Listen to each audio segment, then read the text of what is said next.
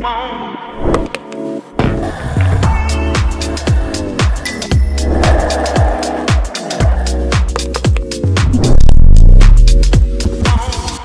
students, நாம இப்போ இந்த வீடியோல என்ன பார்க்க போறோம் அப்படினா the relative velocity க்கு relevant-ஆ இருக்கக்கூடிய one more problem. A river flows due to north with a velocity of 3 km per hour. A man rows a boat across the river with a velocity of 4 km per hour relative to the water due east அப்படினு கேட்டிருக்காங்க. Okay, ஒரு man இந்த போட்டை row பண்ணி என்ன செய்றாரு, move பண்ணி கொண்டு வராரு. இங்க நமக்கு கொடுத்திருந்த given data என்ன அப்படினா ஃபர்ஸ்ட் நமக்கு கொடுத்திருந்தது ரிவருடைய வாட்டருடைய flow north with velocity of 3 km per hour னு கொடுத்துருக்காங்க. அப்போ நார்த் அப்படின்றத இந்த டைரக்ஷன் எடுத்துக்கிடும். ரிவருடைய ஃப்ளோ இந்த டைரக்ஷன்ல இருக்கு. சரிங்களாப்பா? ஓகே, ரிவர் ஃப்ளோ விஆர் அப்படின்றது இந்த டைரக்ஷன்ல இருக்கு. இது ஈஸ்ட், இது சவுத், இது வெஸ்ட். சரிங்களா? அப்படியே இந்த மேப்பை நம்ம திருப்பி பார்ப்போம். Man row a boat across the river with velocity அப்படின்றது 4 km per water to the east டைரக்ஷன்ல நோக்கி வந்துகிட்டு இருக்கிறாரு. that is the east direction இல்லையா? இது ஈஸ்ட் டைரக்ஷன், இது நார்த் டைரக்ஷன். இப்போ மேன் மூவ் ஆகி வரக்கூடிய இந்த ஸ்பீடு எவ்வளவு அப்படின்னா இந்த ரிவருடைய ஸ்பீட் அப்படின்றது 3 km per hour. இந்த போட்டோடைய வெலாசிட்டி அப்படின்றது 4 km per hour. இதுல ஃபர்ஸ்ட் நம்மளுக்கு என்ன கேட்டிருக்கிறாங்கன்னா what is his relative velocity to the earth அப்படின்னு கேட்டிருக்கிறாங்க. ரிலேட்டிவ் வெலாசிட்டி அப்படின்றது இந்த விஎம் விஆர் இந்த ரெண்டுக்கும் இடையில இருக்கக்கூடிய இதுதான் என்னது விஆர்எம் ரிலேட்டிவ் வெலாசிட்டி. ஸோ இந்த ரிலேட்டிவ் வெலாசிட்டியை ஃபர்ஸ்ட் நம்ம எப்படி பார்க்கலாம்னா விஆர் அப்படின்றதும் விஎம் அப்படின்றதும் ஒன்றுக்கு ஒன்று மியூச்சுவலி பெர்பெண்டிகுலராக இருக்கும்போது அதோட ரிலேட்டிவ் வெலாசிட்டி தீட்டா ஆங்கிளில் விஆர்எம் அப்படின்றத நம்ம கன்சிடர் பண்ணணும். அப்படின்னா இதோட வெக்டார் ஃபார்ம் அப்படின்னு பார்க்கும்போது விஆர்எம் ஈக்குவல் டு விஆர்எம் அப்படின்றது VR vector plus VM vector. So அதுக்கான மேக்னிட்யூட் வேல்யூ அப்போ பார்க்கும்போது ஒன்றுக்கு ஒன்று மியூச்சுவலி பெர்பெண்டிகுலர் இல்லையா? ஸோ அப்போ root of VR squared plus VM squared அப்படின்னு எழுதணும். அப்போது விஆர் ஸ்கொயர்டு அப்படின்ற ரிவரோடைய ஸ்பீடு 3 ஸ்கொயர்டு, அந்த மேன் ரோயிங் த போட் அப்படின்றது 4 ஸ்கொயர். ஸோ இதை சிம்பிளிஃபை பண்ணால் 9 + 16 அப்படின்றது ரூட் ஆஃப் 25 அப்படின்னு கிடைக்கும். அப்போ ஃபைனலாக இந்த ஆர்எம் அதாவது ரிலேட்டிவ் வெலாசிட்டி அப்படின்ற இந்த ரிவருக்கும் மேனுக்கும் இடையில இருந்த இந்த வெலாசிட்டி எவ்வளவு இருந்துச்சு அப்படின்னா 5 km per hour. சரிங்களாப்பா?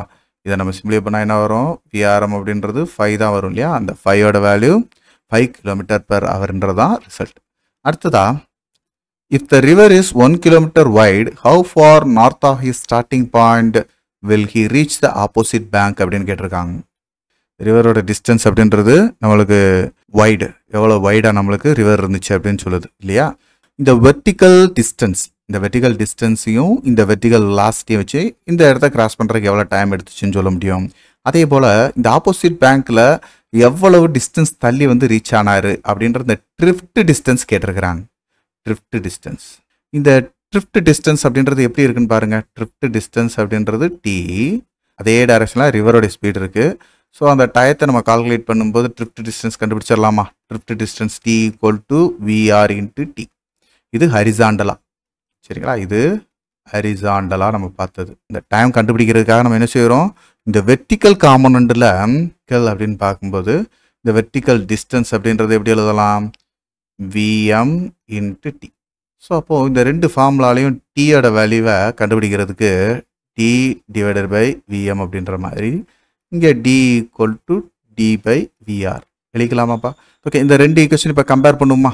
இந்த ஈக்குவேஷன் 1 and 2 இந்த ரெண்டுமே என்ன தான் டயத்தை கண்டுபிடிக்கிறதுக்கான மெத்தட். அப்போது டி ஈக்குவல் அப்படின்னா இந்த D small D VM equal to capital D by விஆர்னு எடுக்கலாமா? இப்போ நம்ம கண்டுபிடிக்க வேண்டியது என்னது, கேபிட்டல் டி தானப்பா? அப்போது கேபிட்டல் டி ஈக்குவல் டு இந்த விஆர் எங்கிட்டு கொண்டு போயிடும், VR by VM into D.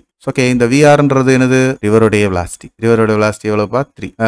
இந்த மேன் ரோயிங் அந்த போட் அப்படின்ற வெலாசிட்டி எவ்வளவு, 4. தென் டிஸ்டன்ஸ் அப்படின்றது 1 கிலோமீட்டர் நம்ம மீட்டருக்கு மாற்றிக்கிடுமா? ஸோ அப்போ 4 × 1000 அப்படின்றது 250 மீட்டர்னு மாறிடும். இப்போ 3 × 250 750 மீட்டர். இப்போ 750 மீட்டர் தள்ளி வந்து என்ன செஞ்சிருப்பாரு, ஆப்போசிட்டில் இருக்கக்கூடிய இந்த கரையை வந்து ரீச் ஆயிருக்கும். ஃபர்ஸ்ட் நம்ம ரிலேட்டிவ் வெலாசிட்டி பார்த்தோம், ரெண்டாவது ட்ரிஃப்ட் டிஸ்டன்ஸ் பார்த்தோம், தேர்டு நம்ம என்ன செய்கிறோம், how long a time is required to cross த ரிவர்னு கேட்டிருக்கிறாங்க.